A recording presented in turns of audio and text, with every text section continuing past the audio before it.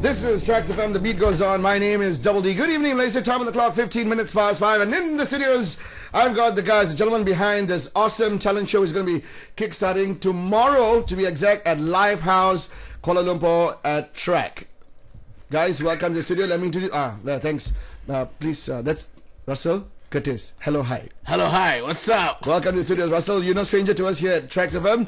I'd like to also introduce Joe Ryan, who is the founder of Live House. Joe, welcome to the studios. Thank you so much for having us, Double D. It's always a pleasure having you guys, because today Russell had a chat with me about Rock the House. I wanted to get involved. We at Traxx wanted to get involved. Why not? And last but not least, this beautiful lady here, Erika, who is the head of marketing and the head of band selection for Rock the House. Erika, welcome to the studios. Just 1 second, just your mic, you have to tilt it down. It's pointing to space. Okay, lovely. All right, gentlemen, you guys are here to tell us all about Rock the House, which is a brand new talent show which is going to be starting tomorrow. And Russell Curtis, who's a musical extraordinaire magician when it comes to putting music together. He can even write music impromptu in less than 5 hours using one of his smart devices, and then uploading videos are brilliant, isn't it? Yeah, but let's not go there.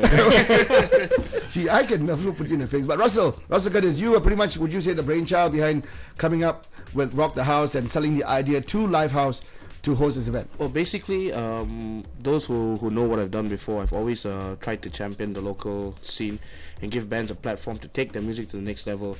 This was actually conceptualized with Live House, because Live House has wanted to take that stand as being the music place in town, and the only way to build a music scene or other music program is to champion the local musicians. Absolutely.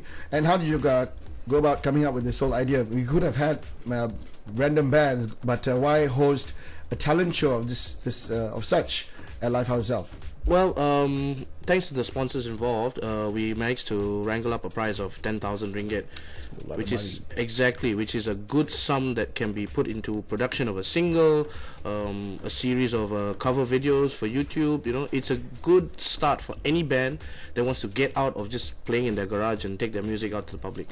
And how long did it take you to actually come up with this? When did it all start, this whole idea? When did you guys sit down and brainstorm and decide to come with this? Actually, I'm very happy to say that what started as an idea that I had has groomed into something much bigger than that with the guys from Live House, because they obviously know what they're doing when it comes. They know their direction, they know how they want to take this, and it's definitely not going to be a one-shot thing. You know, it's hopefully going to be a seasonal thing. Wow. Yeah. And the selection process that you were mentioning, that all these bands, a lot of indie bands, we at Traxx back then, you hosted us at Rockefellers back then, Traxx FM Upstage. Yep. And we actually did provide a platform to all these local and upcoming bands, indie bands, to showcase their talent and of course give them airtime and tell the world, listen, these guys do exist. Now you guys are taking it to a different level altogether. Well, I think it's the right place to take it. Right, this is where it needs to go. You can't just open a platform and expect people to come perform, and then what happens next? You know, with social media and the pace that things are moving at right now, it's so hard to cut through the noise. So it's either go big or go home, and we want to be that springboard for these guys. Hopefully, they will see the commitment that we put into it, and actually think that, you know, this is worth doing, and have some confidence in themselves and spend the money on production and not partying, you know. Yes, having said that, you yourself have been in industry, what, 25 years now?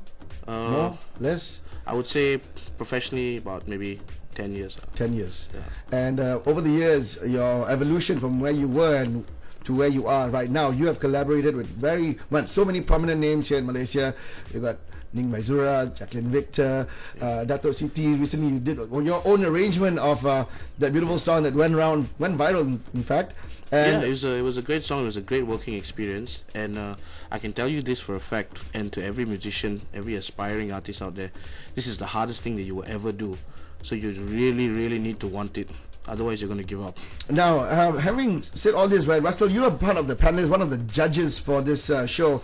I am, yes. I am the anchor judge for Rock the House. Really? I'm going to just hold that thought. But let's talk to Joe here, who is the founder of Live House.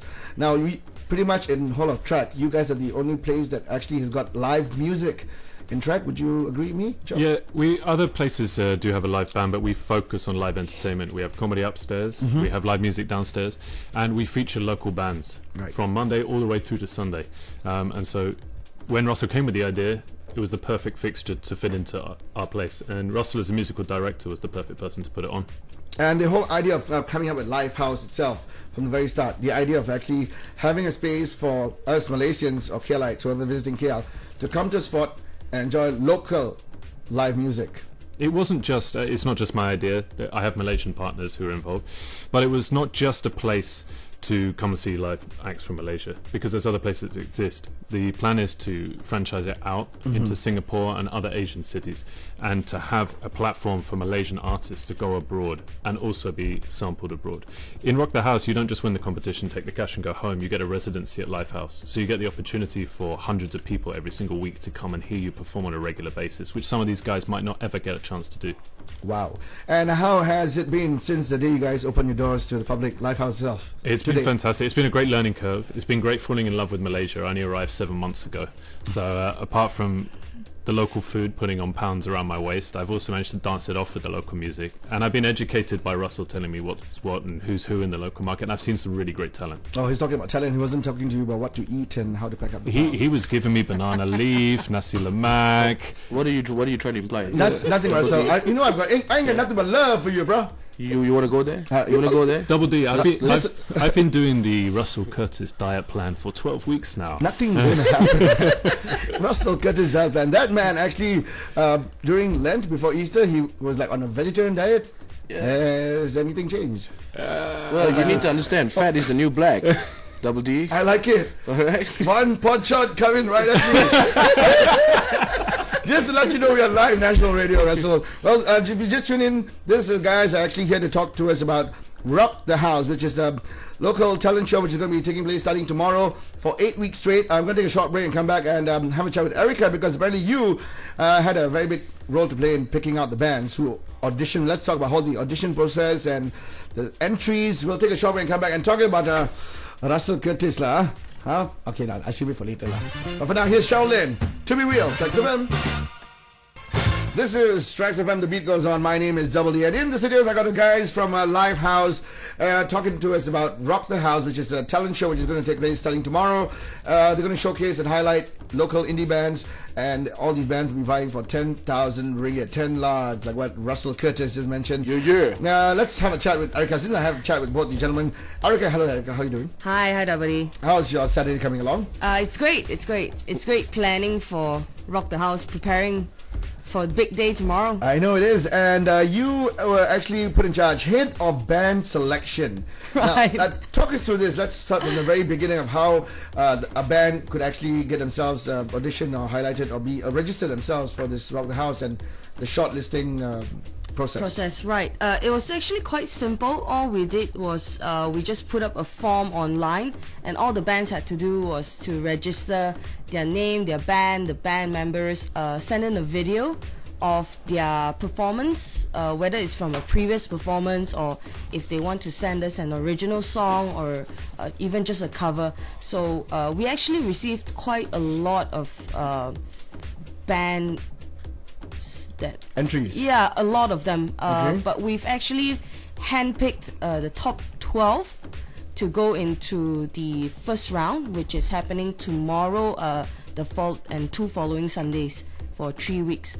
So there'll be 4 band every Sunday right now. Okay. Yeah. So every Sunday onwards up to the finals, there's 1,000 ringgit up for grabs.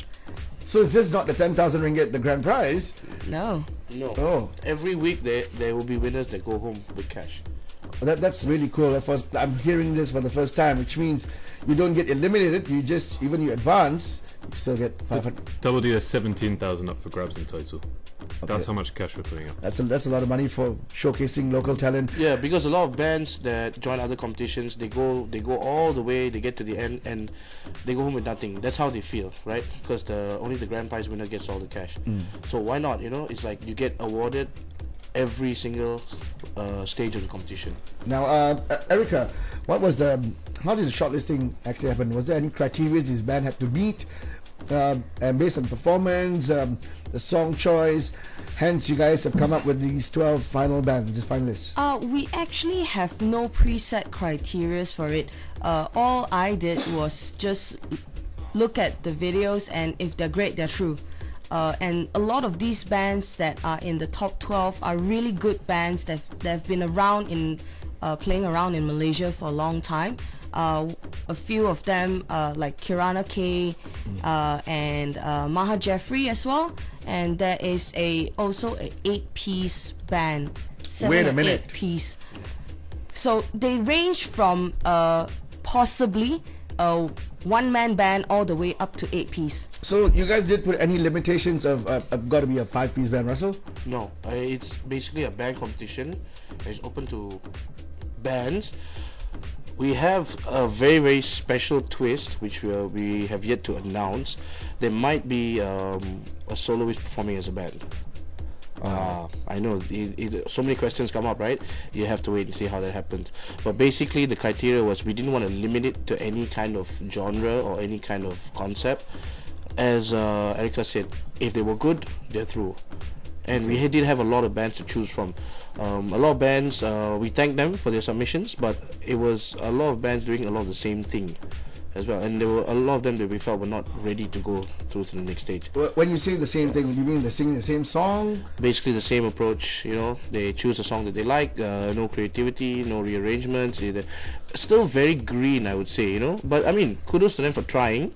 I hope they don't stop, you know. In fact, we speak to them and tell them, you know, you guys need to work on it a little bit more, but we want it to be a competition.